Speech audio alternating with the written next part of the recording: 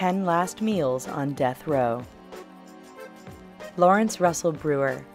Lawrence Russell Brewer's last meal inspired the state of Texas to cease this tradition. It wasn't what he requested, but instead what he did with his meal. Brewer requested a triple bacon cheeseburger, 2 chicken fried steaks with gravy and onions, a cheese and beef omelet, tomatoes, a meat lover's pizza, bell peppers, jalapenos, a bowl of okra, 1 pound of barbecue meat, half a loaf of bread, 3 fully loaded fajitas, 3 root beers, a pint of ice cream, and a slab of peanut butter fudge. This certainly put the kitchen staff on high alert, but what ticked everyone off was when he refused to eat a single bite of his epic last meal. John Wayne Gacy. John Wayne Gacy was the infamous killer clown who raped and killed 33 boys and young men, keeping their bodies in his home. He was convicted in 1980 and was sentenced to death, which took place in 1994. For his last meal, Gacy requested 12 pieces of fried shrimp, a bucket of original KFC fried chicken, French fries, and a pound of strawberries. Timothy McVeigh. Timothy McVeigh was the terrorist responsible for the Oklahoma City bombing in 1995. He was convicted of terrorism and mass murder and sentenced to the death penalty. He was executed in 2001, but before his death, he requested a last meal of 2 pints of mint chocolate chip ice cream. Clarence Ray Allen.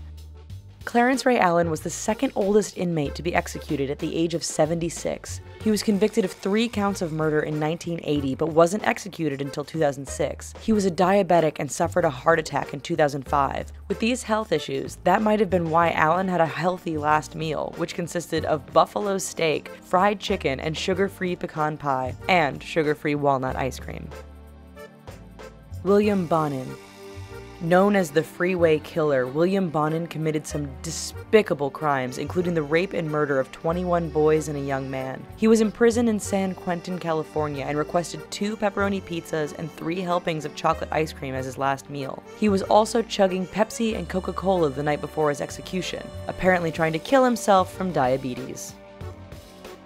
Robert Buell.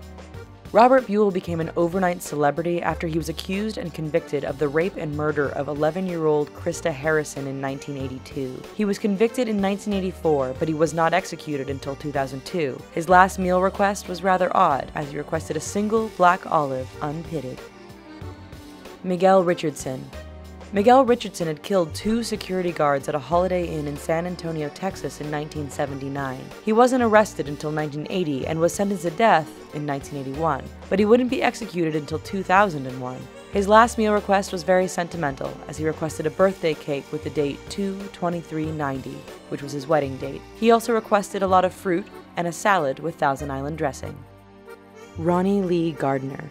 Ronnie Lee Gardner was convicted of 2 counts of murder in 1985 and sentenced to death. He sat on death row for 25 years and finally received his last meal. Gardner's last meal consisted of lobster tail, steak, apple pie, and vanilla ice cream. Also, he wanted to enjoy his meal while watching the Lord of the Rings trilogy.